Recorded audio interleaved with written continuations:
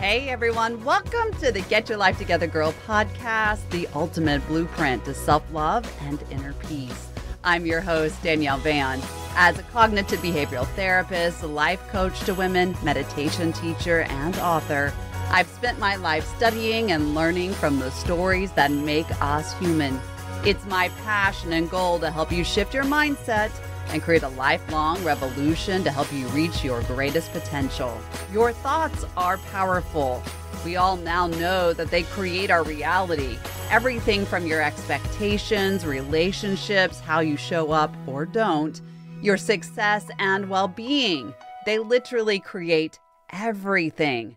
But if your thoughts are not based in truth, the reality you create is off-balanced and can hold you back. This week, we're taking a one-on-one deep dive into examining the common lies we tell ourselves, why they are powerful misdirectors, how they run up against our ability to fully love ourselves, and then we're going to break down how to break up with these mistruths once and for all. I'll warn you now, though, you may be triggered by the thoughts you've been feeding yourself. So let's dive right in. The Get Your Life Together Girl podcast starts right now. Okay, it's question and answer time. So let me ask you, do you ever lie to yourself?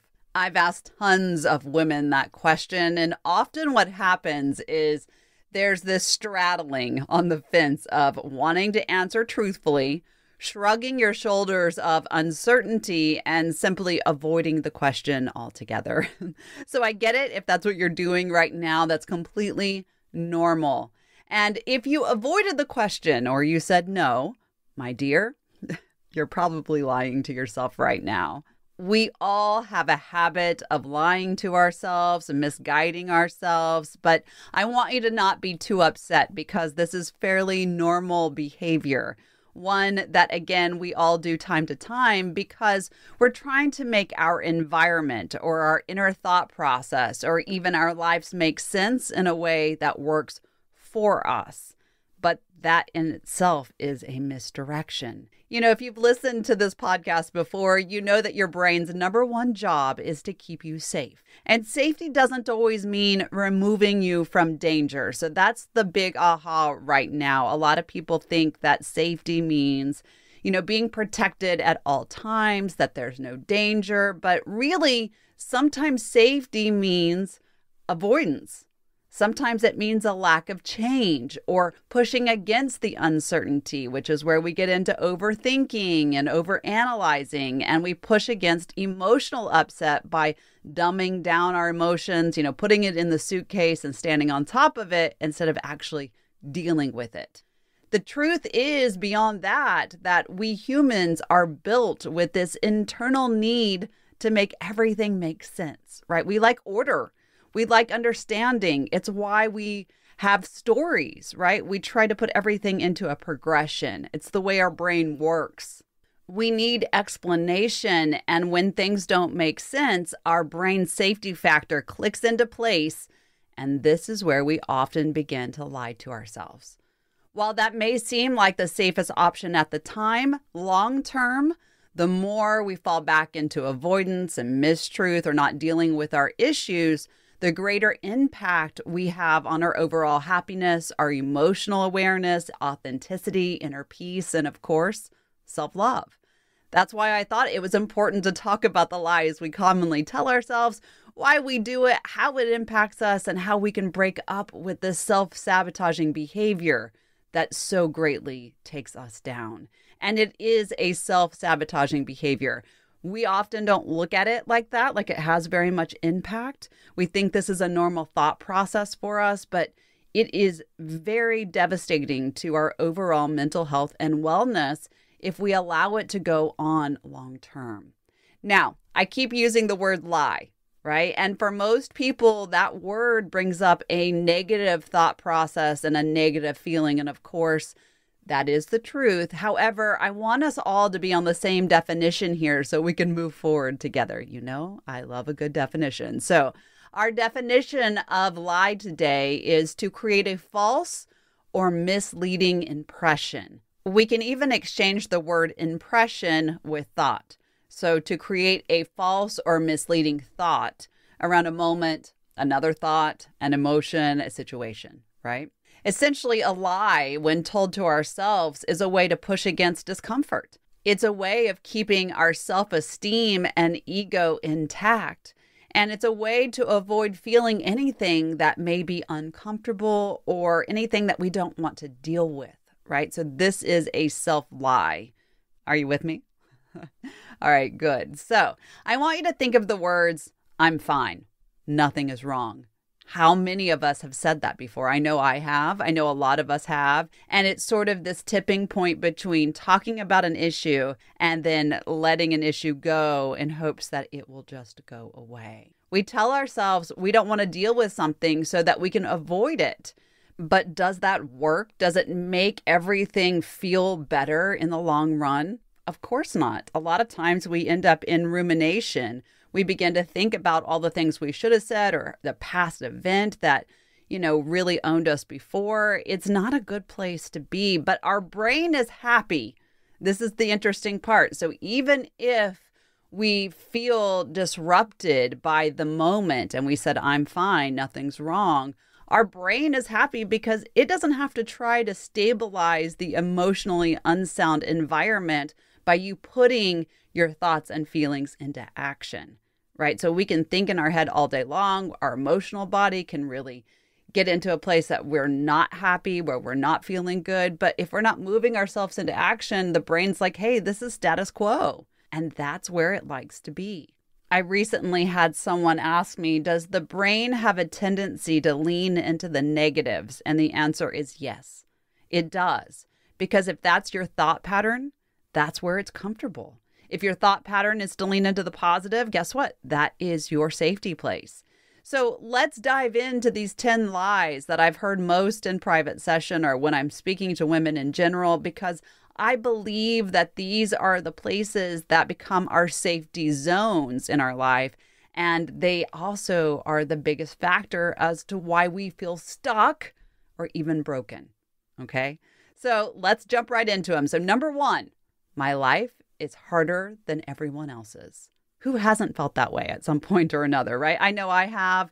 In fact, I want to share with you a little moment in my life where I became very aware that this is not a truth for me. And it was such a big perspective shift that I broke up with this lie. And I know that you have these experiences in your life too. So in 2016, our middle daughter was in kidney failure. And if you've listened to the podcast, you may have heard her episode talking about the experience and how that moment changed my life. But that moment also changed my perspective around lie number one, my life is harder than everyone else. So her kidney was so enlarged that we were admitted to the hospital, and she and I were stuck in a room for endless days.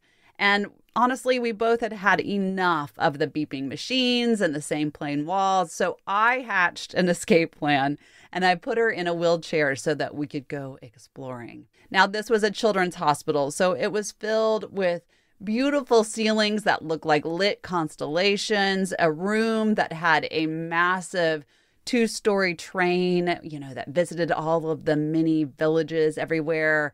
A recording studio, gift shops galore. The idea of seeing something different was exciting, really. But something happened in that moment where this lie was disrupted. I was met with perspective. Leading up to the escape, I had been reading text and social media messages from friends and family trying to encourage us to, stay strong.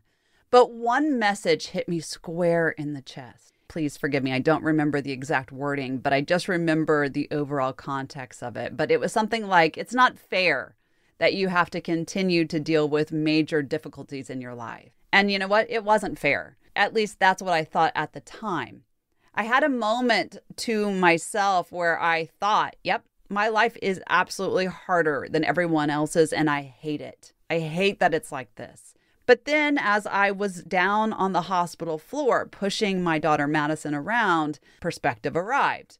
When I was feeling sorry for my daughter and myself, I looked up and noticed all of the other women in my same boat. We were all in this sorority of mothers who had children that were in great distress. And there were teams moving children around, coming out of surgery, moms that were being wheeled in with their children that looked like they were in far greater conditions than my own. And as I looked at these women, I realized that we were all experiencing what we needed to experience at that moment. It shattered the lie. My life is harder than everyone else's. There was a common bond.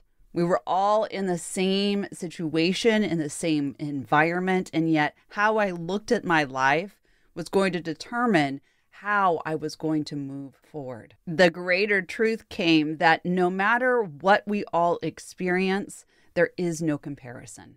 The only measuring stick that we can actually use is ourselves against us yesterday, ourselves against today, and how we will show up tomorrow. Because no matter what, none of us have the exact same experience, so there was nothing to measure. And if there's nothing to measure, there's no way to say that my life is harder than anyone else's. And so it's a lie that we have to absolutely drop. It's one that I'm told repeatedly with the women that I work with. Our hardest moments, our problems are not up for comparison. They're not competition. Again, each of us face challenges. And sometimes we're in our winning phases and other times we're in our losing phases because truthfully, life has an ebb and flow. And no matter what, all of us is going to meet a time where our life doesn't feel exactly like what we want. And that is okay. Now let's go to lie number 2. I have to be perfect or my life has to be perfect. Ugh. This one gives me hives. I feel you, though, for everyone standing in this mindset. I actually had it for quite some time myself. But I want you to ask yourself, is perfection available? Is perfection achievable? Is striving for perfection healthy? This is the bigger question, right? Is it even necessary? What does perfection actually do for us, right? Because if we reach this level of perfection, we stop growth, we stop learning, we stop the ability to understand. Perfection is this pinnacle we think that we want to reach, but I'm sorry, I don't want to stop growth. I don't want to stop learning. I don't want to stop being my best self by allowing more to come. And I have a feeling that you don't want to either, right? When I offer that to women, they often say, oh, I never thought of it that way. And that's the truth. If we reach this level of perfection, what else could possibly come for us? We can go back to what we were just talking about and say that we're all here to learn, right? And there will be things that disrupt our picture of perfect. But we have to remember that we're growing, that we're fallible, and that perfection is a state of mind that reality has a hard time meeting. I'm going to say that again. Perfection is a state of mind that reality has a hard time meeting. Think about that. Own those words. So let's go to lie number 3. I don't have a choice. Oh, this one, it drives me nuts because really, do you not have a choice, or are you actually more comfortable in your discomfort and therefore you tell yourself that there is no choice? You always have a choice. No matter where you are in your life, there is always another side to every moment. And if there's another side, that means there is a choice, period. We love to use negative emotions as our motivator. Remember that the brain's job is safety. And so if you've had a negative frame, that's the safety factor. So we love to stay small because that safety factor kicks in. And that helps us say, you know what, I'm limited. It helps us own the words of our past. It helps us realize that, oh yes, that's probably right. What my parents said, I'm not good enough, or what my best friend says, or what my husband has told me. The safety factor kicks in. And sometimes we have to realize that there's always another way around. Of course, we do lack motivation, and sometimes that does work. Well, I have no other choice. I have to be strong. I have to move through. And here's the deal with that. Yes, it is a negative motivator moving us into action, but that takes an incredibly strong mind and a wild, immediate determination to help us get started. And that can be a good thing at times, and other times it helps us tank. So you have to really look at, how are you using your choice? Again, you always have a choice. There's always another solution, direction, perspective. And sometimes we have to be brave enough to use those choices to our advantage. But lie number 3, we can let go of it. It's not the truth. So let's go to lie number 4. If I ignore what's wrong, it will go away. How many of us have told ourselves this? Most of us have tried to avoid situations in hopes that it will settle itself. Again, I said at the very beginning, we like to tuck our issues into a suitcase and then build our lives on top of it. However, you know that word trigger? A lot of people use it right now. They talk about triggers, or I was triggered in the conversation. What is a trigger? A trigger is an emotional response, right? It is a emotional response to a memory or a situation that's often unhealed. And when we look at that, we have to know that every time we do not address something or that we bury it in the suitcase, it's lying in wait. Our subconscious files it away to be used at another time. And then what happens? We may have a response to something that's totally unrelated, triggered by the moment that's happening before us. And it's right here that a lot of relationships get into trouble, right? So I want you to remember that just because you ignore something doesn't mean that it will go away. Lie number 5, telling yourself that an apology truly makes things better, or that if things were different, you would be happier. The majority of us were taught that if we make a mistake, the best way to clear it up is to apologize. It seems like the perfect solution, right? A one and done, sorry about that, and let's move on. But here's the thing. It doesn't actually work like that, right? Our thoughts and feelings are not turned off by the word sorry. An apology does not solve the underlying problem, and it doesn't change the activating event that made us feel a certain way. While hearing someone express remorse is a good feeling for us, it doesn't certainly change our feelings. There's another part of this lie that we really want to talk about, and it is, if you would do this, I would be happier. It's placing our expectations on a moment or on a person. And how we feel, of course, is impacted by our environment and our thoughts, our feelings, our actions made around us and by us. But in the end, in the very end, how we show up in our life and how we really relate to our life is on us. It's on us. And so we have to look at what's happening around us. Is it worthy of our feeling like, if this doesn't happen, then I can't be this? Or is it worthy of just saying, how I relate to my moments is on me? Lie number 6, if I take care of others, I'm taking care of myself. This is a big one that a lot of moms fall into, right? Now, let that settle with you for just a moment. If I take care of others, I'm taking care of myself. This is one of those no and yes moments. If you take care of yourself, then of course you can take care of others. But if you're only taking care of others, then you can't take care of yourself. And what happens in this time, in this thought process, this lie, is that we're often trying to take care of others to bypass the work that we have to do on ourselves, right? So if I take care of you, then I will be healed. If I move through this action, then the trauma that we jointly share will dissipate. This is a lie that we have to let go of. We have to know that in order to take care of others, we have to take care of ourselves first. It's not selfish, it's necessary. Lie number 7, I don't know how to be happy, or worse, I'm not the happy type. What does that even mean, right? I'm not the happy type. What, you've never experienced happiness before? You don't deserve happiness. You refuse to be happy. I'm always confused by that statement, and I hear it a lot. What this really boils down to when someone says this is worthiness, feeling like you are worthy of being happy. So often we belittle our ability to be happy because we don't want to move ourselves out of that place of being, quote, stuck. We like the safety of negativity because doing the work towards positivity is work. It's hard work. It's work that requires focus and intention and the thought process shifting. It takes time to really evaluate how we are showing up in our lives. And a lot of people would rather say, I'm not the happy type, or I don't know how to be happy, rather than doing the work to find happiness.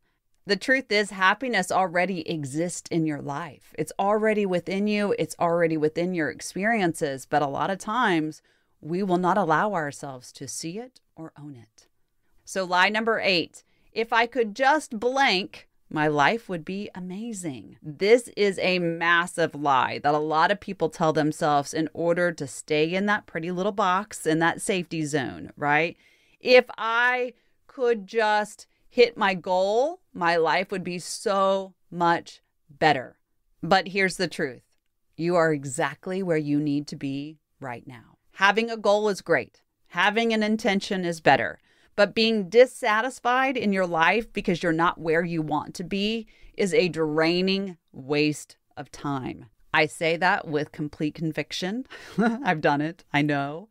But we all have the power to be present moment aware, to be focused on what we want to create, but not hinge everything on something that has not arrived yet. Your life will be great when you decide that your life will be great. And that's the truth. When you decide to take ownership, that is when you actually realize that happiness, self-love, inner peace, greatness is available to you right here, right now. Let go of the lie that when I have something more, life will be exactly what I want it to be. Your life is exactly where it needs to be right now, so own it. Lie number 9, everything is either 100% great or 100% bad. Haven't we all felt that way? Where everything in our life just feels like it's so good. But yet we wait for the other shoe to drop, right? We wait for things to get bad because we know that life does have that ebb and flow. And we get into a place where life has no gray area, right? Black or white, good or bad. It's not the truth though, because even your hardest day has something beautiful within it. There's gratitude that can always be found. There is always something within us and around us that we can appreciate. You know, on a hard day, you can say, wow, that was really challenging, but thank goodness I have my friends and family to help see me through, right? So nothing is always 100% this or that. There's always a middle ground that we can find.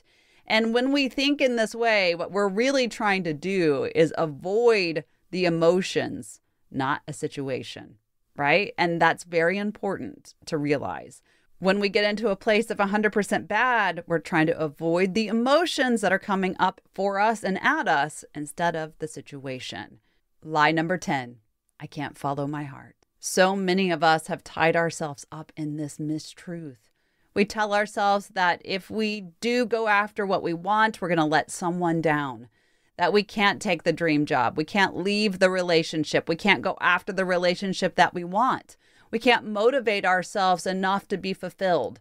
This lie kills our soul and it shatters our self-esteem, our trust, and our self-love. And without the balance of desire in our lives, we have no peace.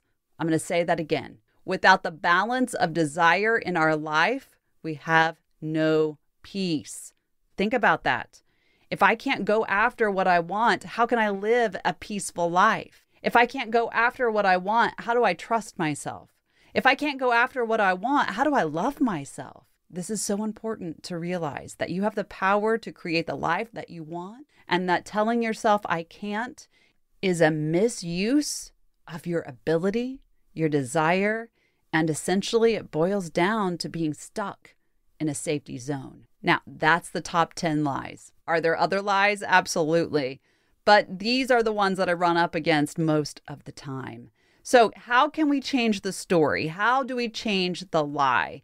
And here's something that every woman I work with hates and rolls their eyes every time I say it, but it is the absolute truth. Everything in your life comes back to thought and choice. There is simply no way around it. I'm sorry to tell you. You can either live in a lie or you can rewrite the story you tell yourself and begin to own the fact that you are the creator of your life. And so the choice really comes down to lie or show up, deal or don't deal. I can't or I won't. Big choices, aren't they? So let's change the story. Let's change the lie. Now, whether you found yourself identifying with the top 10 lies I just handed over or something else has come up for you, we can start shifting the process the same way, no matter what it is. And the first step that we have to take is to examine the lie itself. Get to the root of it. What is it? The root of I can't follow my heart for many people comes back to family expectations. I can't follow my heart sometimes comes back to a time where you did follow your heart, but then things didn't come out the way that you wanted to, so that you built this lie in your head now that says, if I follow my heart, destruction happens. Or if I follow my heart, I get hurt. Whatever the lie is, get down to what is under it. Most of the time, we worry about things that are unlikely to occur, right? We stress about these what ifs that are never going to take place.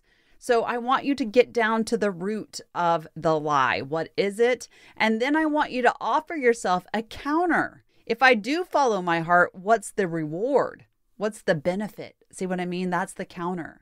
Give yourself permission to take a deep dive, offer yourself a new perspective, and then get into a place where you're willing to move yourself into a new truth. Next, I want you to create an intention around the new perspective that you just gained. With the intention, start with something active. I am following my heart because this is the way that I know I can welcome happiness.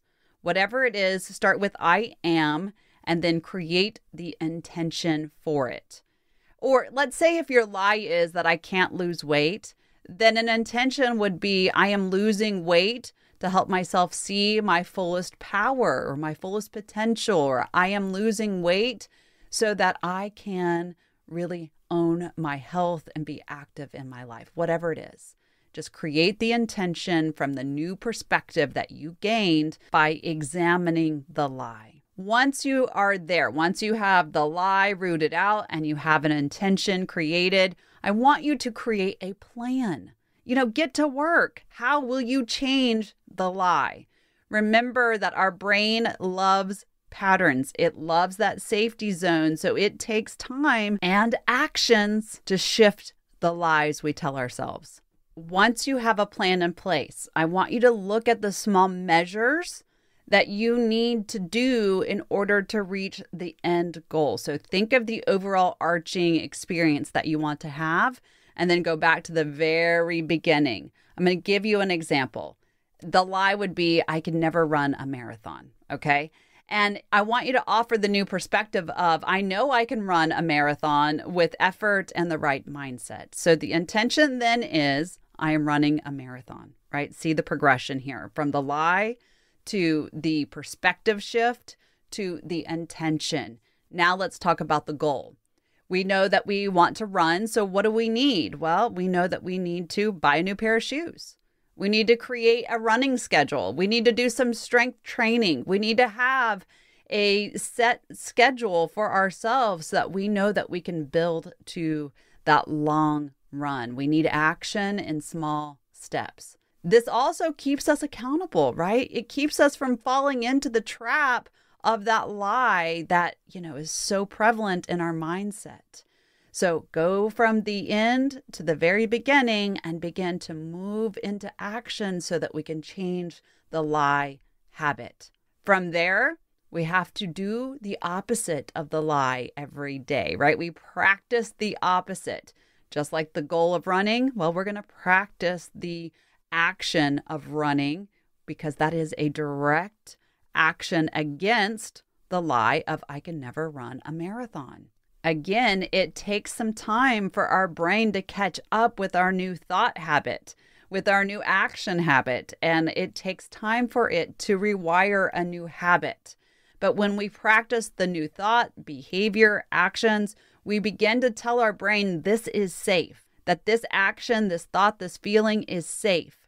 And over time, the new pattern is created, and that new pattern is what serves us. What happens when we don't practice what we're trying to change? We slip back into the lie. So practice, right?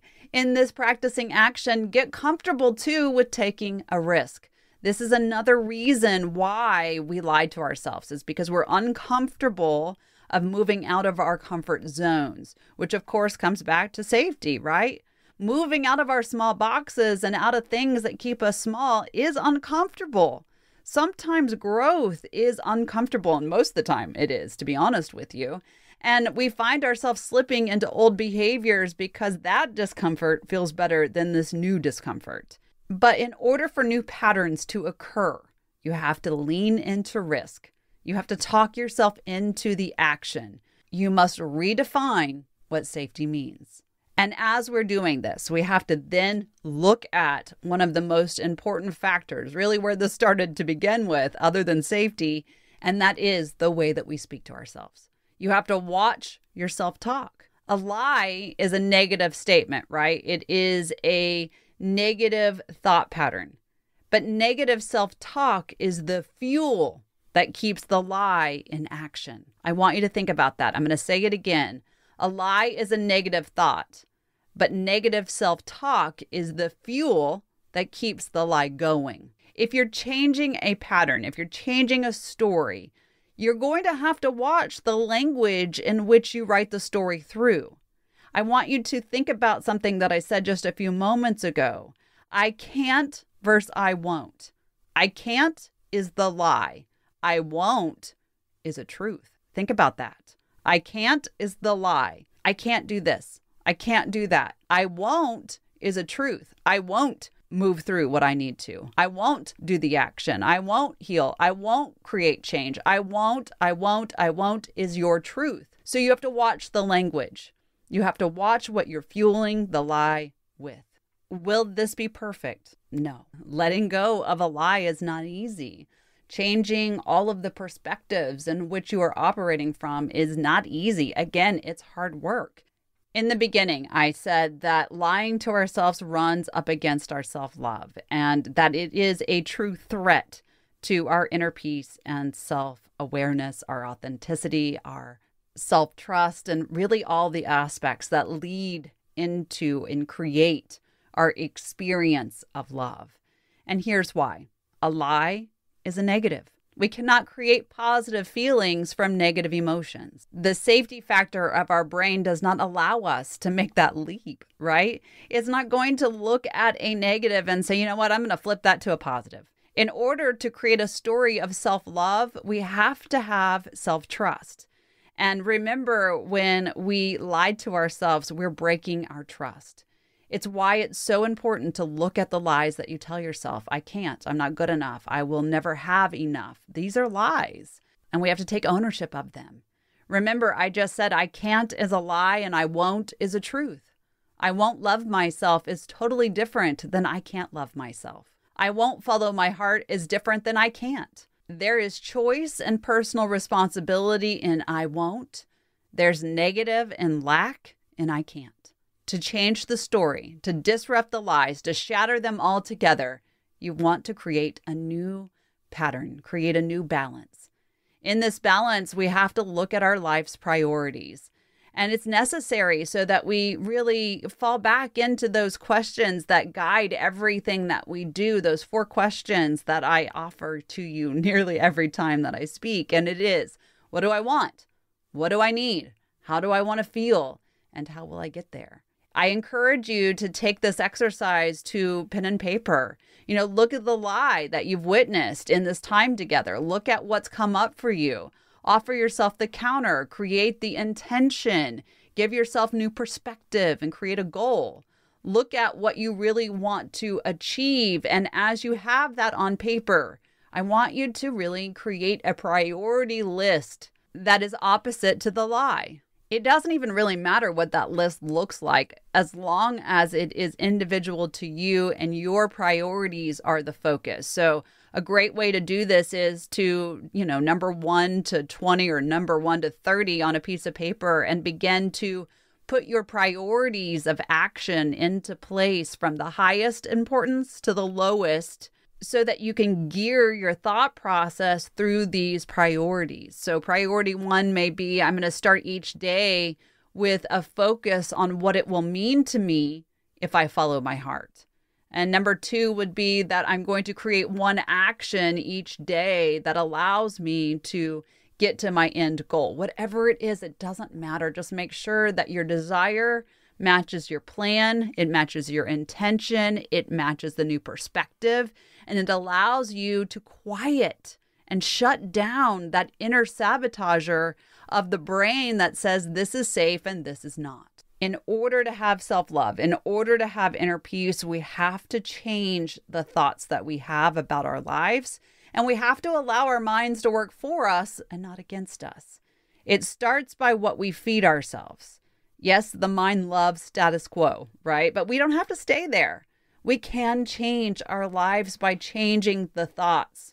So to work on yourself, you have to work on your self-awareness. Catch yourself each time a lie pops into your mind and shut it down, right? Make sure that the inner voice says, hey, you know what? This is not what I want. Instead, I'm going to really work towards what I do. Over time, the mind, body, and spirit adapts to what you give it. So what are you feeding your soul? This is the blueprint, right? This is how we shatter the lies that we tell ourselves. This is how we change our lives and we change our self-love pattern. Yes, we have a past. Yes, we have trauma. Yes, we have things that we wish didn't occur, but that does not mean that we have to live a life connected to those moments. When we lie because we don't want to face our truth, what we do is create a life that is not truth-based. So meet yourself in the middle of grace and a new thought. What are your desires? What are your needs? How do you want to feel? How do you want to create the life that you keep saying that you want? Go towards it. Break up with the safety factor and be radically present. Be radically aware and move yourself into action. You deserve that. And it is an essential step into getting your life together, girl. Thank you so much for listening to the Get Your Life Together Girl podcast. If you've enjoyed these tips for bettering your life and are seeking daily inspiration and additional tools and tips, you can follow me on social media at Get Your Life Together Girl on Instagram, Facebook, and TikTok. Or you can visit the show notes, the blog, or my website at getyyourlifetogethergirl.com. I also invite you to check out the Get Your Life Together Girl Women's Circle. There are over 100 downloadable tools and practices available to you right now, and you can find that at getyyourlifetogethergirl.com as well. I hope that you have an amazing day. Thank you for being such a valuable listener and a part of this community. Until next time, be kind to yourself and others.